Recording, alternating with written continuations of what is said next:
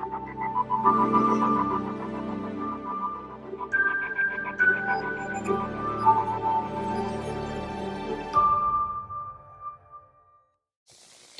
this is Dr. David Greene, CEO of R3 Stem Cell. Today's topic is what is actually in PRP.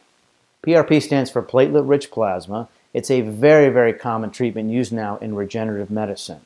And there's a significant amount of confusion between stem cell therapy and PRP therapy. Now, both of them are effective, but they do both sort of need a definition. So let's start with PRP. All right, so what happens in PRP is that a simple blood draw is taken from a person's arm. And it may be 30 cc's, it may be 60 cc's, but essentially the blood is taken and it's put either into some sort of a test tube or a kit, and that goes into a machine called a centrifuge that spins around very rapidly for 12 to 15 minutes. All right, and what you end up with are 3 separate layers of material. And here they are. Excuse my spelling, it's very bad, my writing. But you end up with, let's say this is a test tube. The top layer is called platelet poor plasma. It has very few cells in it. It's straw colored, kind of yellowish, okay? And it's not going to help you by getting injected into your arthritic knee or whatnot. So that part is just discarded, all right?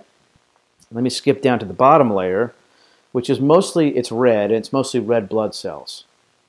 Red blood cells are very helpful in life, but not so much in tissue regeneration, so that's discarded as well, okay? What's really important here is the middle layer, and that's called the Buffy coat, B-U-F-F-Y.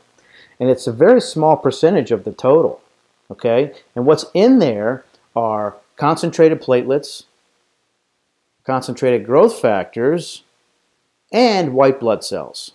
Okay, so effectively, there's no stem cells in there, but that's okay, because what you end up with is growth factors not only help your tissue to repair and regenerate, but they also help communicate, and they communicate with your body. Let's say the PRP is placed into your arthritic knee. They help tell the rest of your body, hey, we need some help here.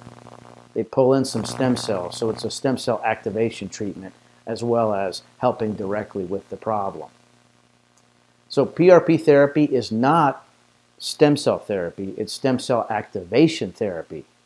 So it's very effective at recruiting your own body's stem cells in addition to helping in and of itself. It has about 7 growth factors in it, as opposed to, let's say, amniotic fluid stem cell therapy, which has about 70 to 80. But those 7 can be very effective. All right, there you have it. There's a definition of PRP therapy. Visit us at r3stemcell.com today. We have a lot of information on our site with videos and an online library. And there's also a physician locator so you can find treatment for you or your loved one. Thank you for watching.